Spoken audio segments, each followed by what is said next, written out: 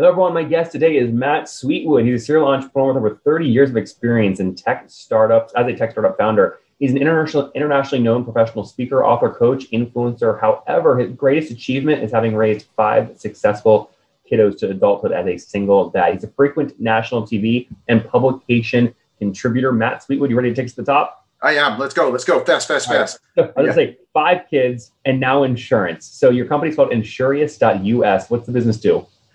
We provide equipment insurance. It's simple as that. Think of your most valuable equipment like camera equipment, audio visual equipment, anything that really is insurable and you take it out of the home.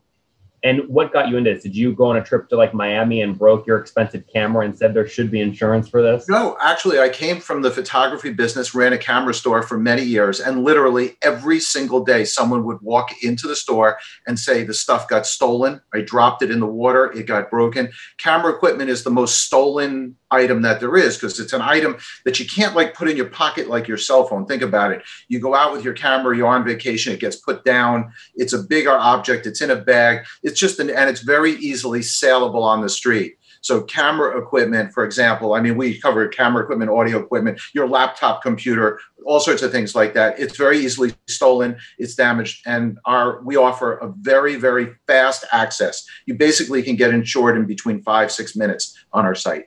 No, don't need to speak to anybody. Just go up there and it's relatively inexpensive.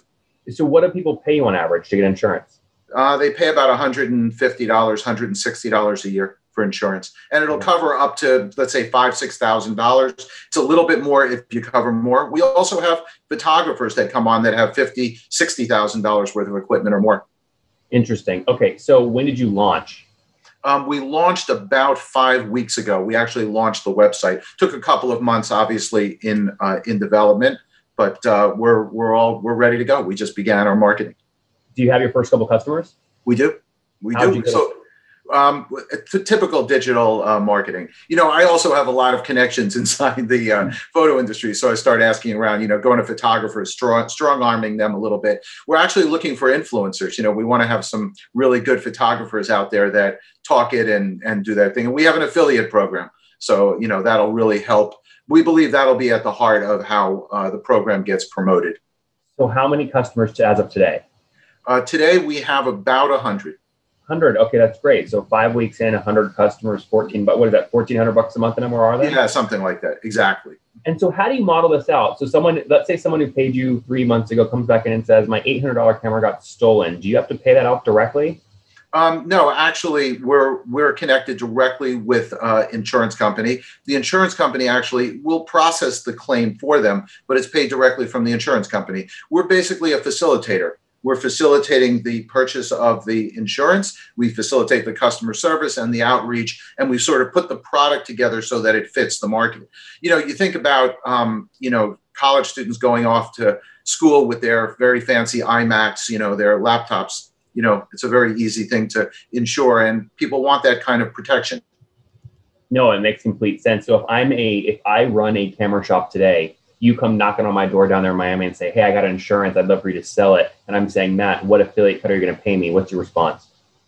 So they're going to it's a growing affiliate program. So they'll make, depending on the cost of the policy, they'll make a certain percentage of that. And then, of course, there'll be programs built in because stores typically have salespeople. So we'll be able to sort of create this funnel effect down. But once again, it depends on, the volume, and it depends on the amount of policies sold and the dollar volume and so on.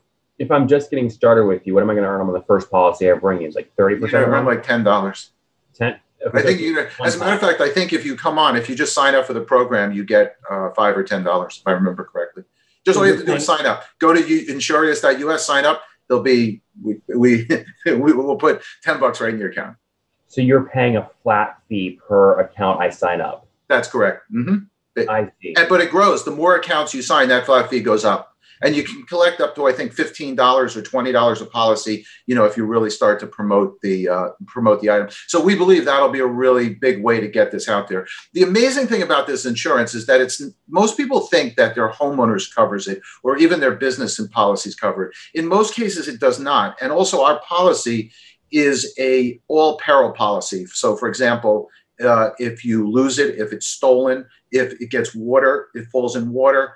If you have a hurricane, a tornado, an earthquake, terrorism, nuclear war, basically covers almost essentially every peril, almost every. This idea is not obviously a new one. You have a unique advantage in that you were in the trenches running a camera shop, so that's an advantage. But how are you? Who are the big players in this space, and how do you beat them?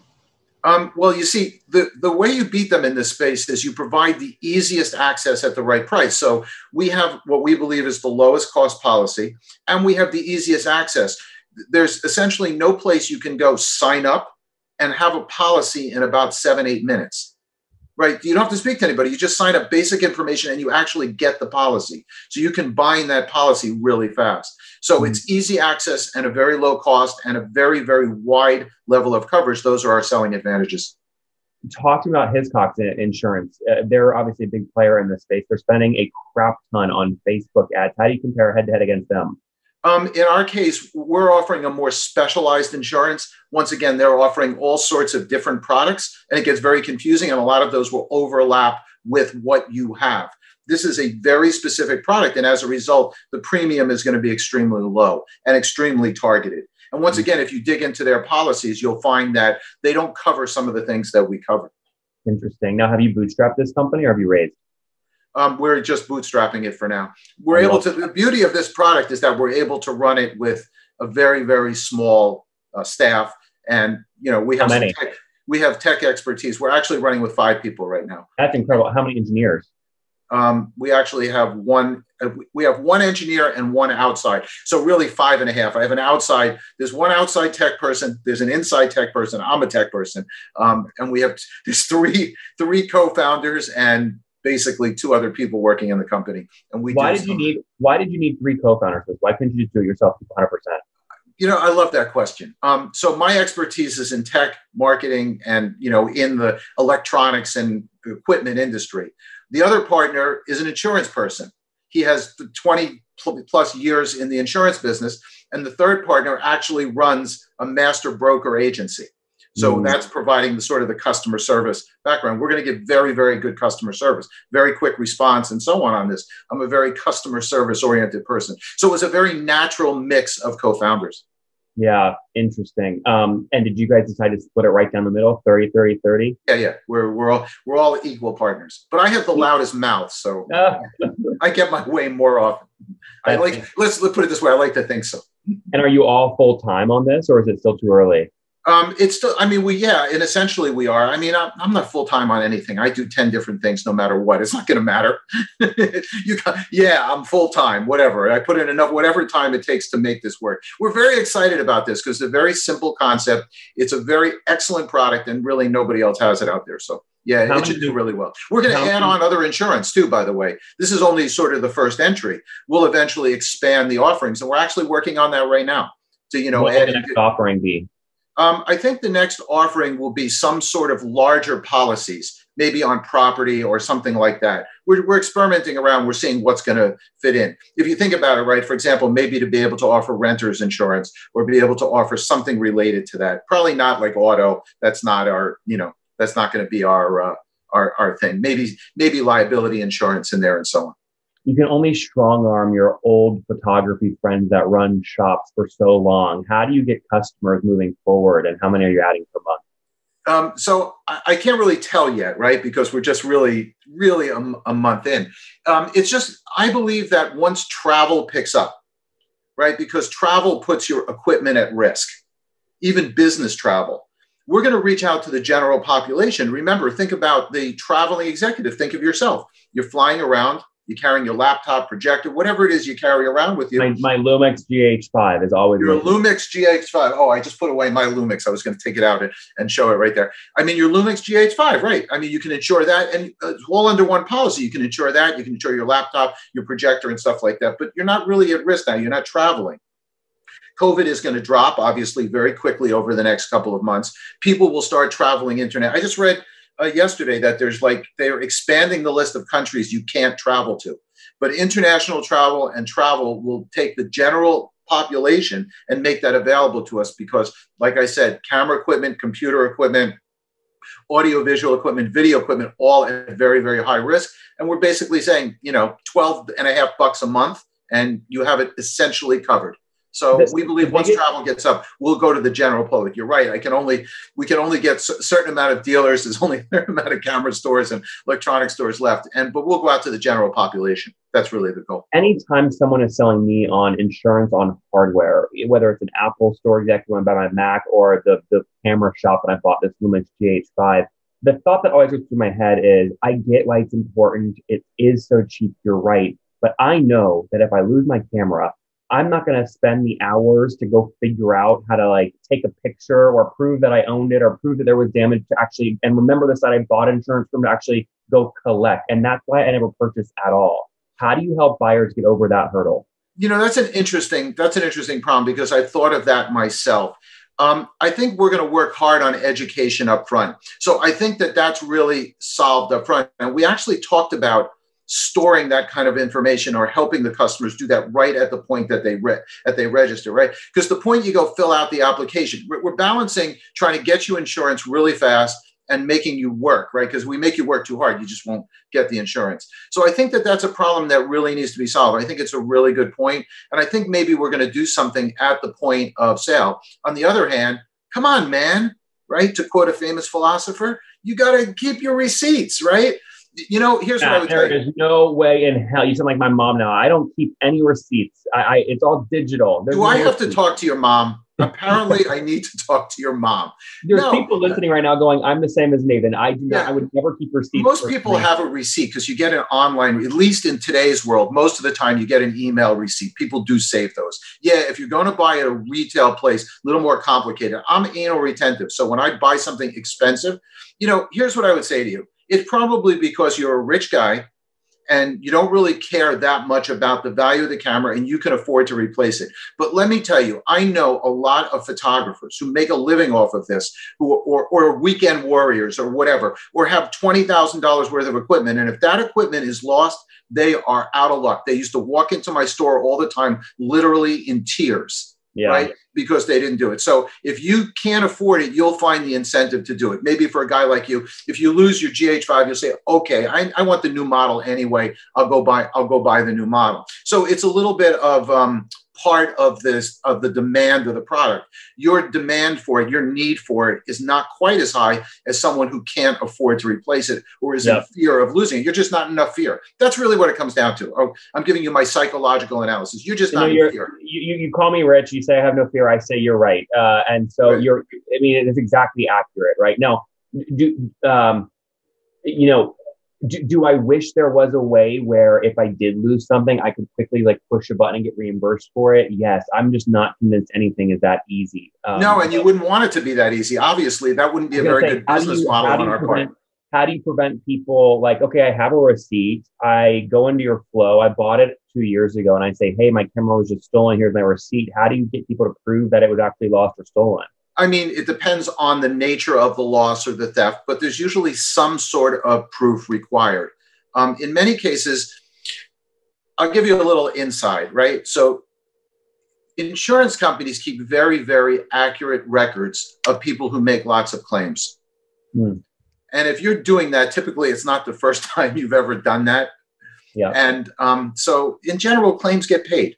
I mean, you know, if you're making a $50,000 claim, you know, you say you lost $50,000 worth of equipment. I mean, there's going to be a more investigation than if, you know, I lost my $800 camera.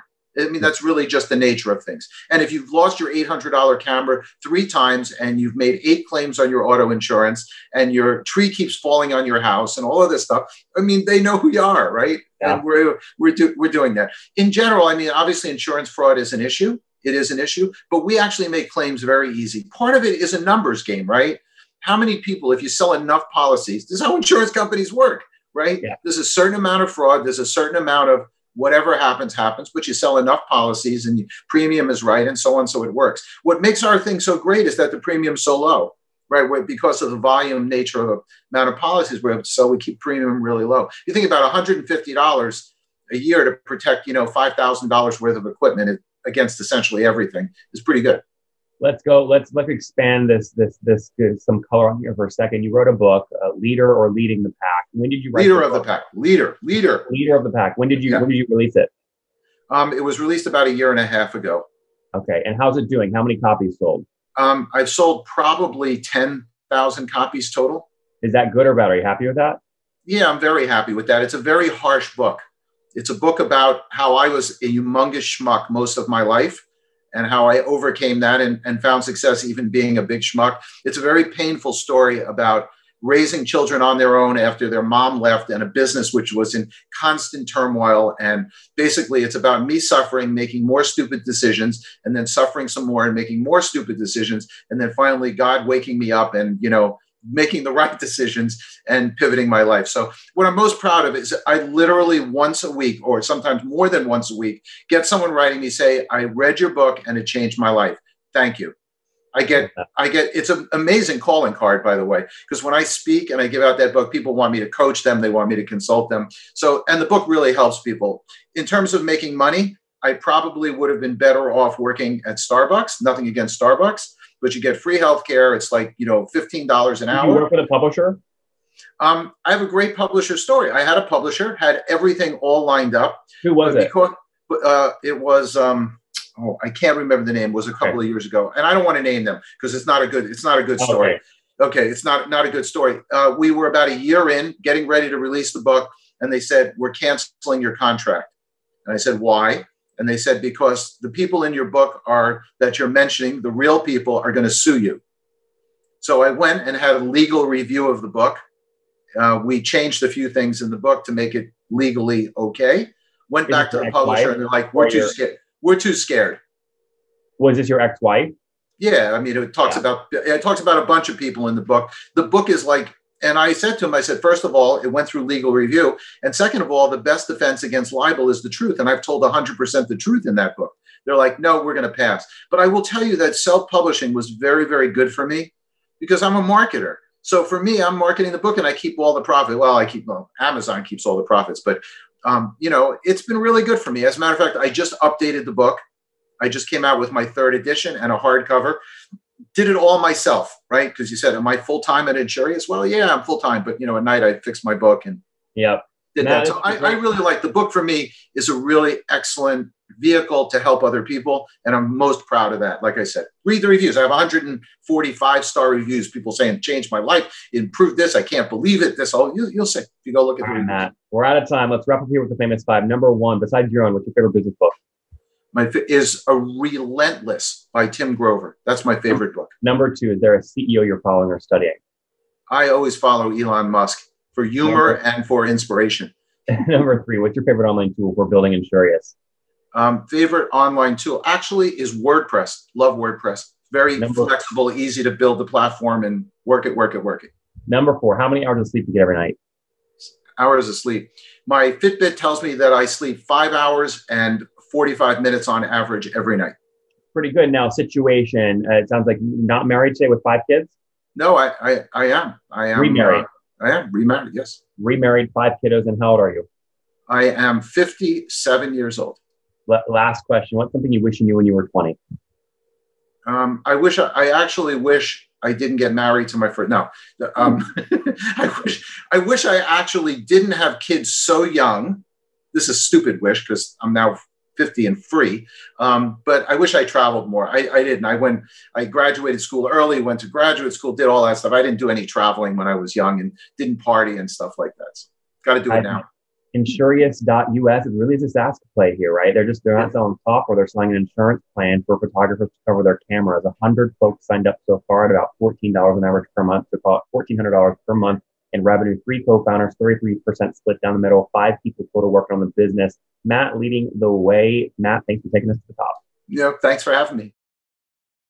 One more thing before you go. We have a brand new show every Thursday at 1 p.m. Central. It's called Shark Tank for SaaS. We call it Deal or Bust. One founder comes on, 3 hungry buyers, they try and do a deal live, and the founder shares back-end dashboards, their expenses, their revenue, ARPU, CAC, LTV, you name it, they share it. And the buyers try and make a deal live. It is fun to watch every Thursday, 1 p.m. Central. Additionally, remember, these recorded founder interviews go live. We release them here on YouTube every day at 2 p.m. Central. To make sure you don't miss any of that, make sure you click the subscribe button below here on YouTube, the big red button, and then click the little bell notification to make sure you get notifications when we do go live. I wouldn't want you to miss breaking news in the SaaS world, whether it's an acquisition, a big fundraise, a big sale, a big profitability statement, or something else. I don't want you to miss it. Additionally, if you want to take this conversation deeper and further, we have by far the largest private Slack community for B2B SaaS founders. You want to get in there. We've probably talked about your tool if you're running a company or your firm if you're investing. You can go in there and quickly search and see what people are saying.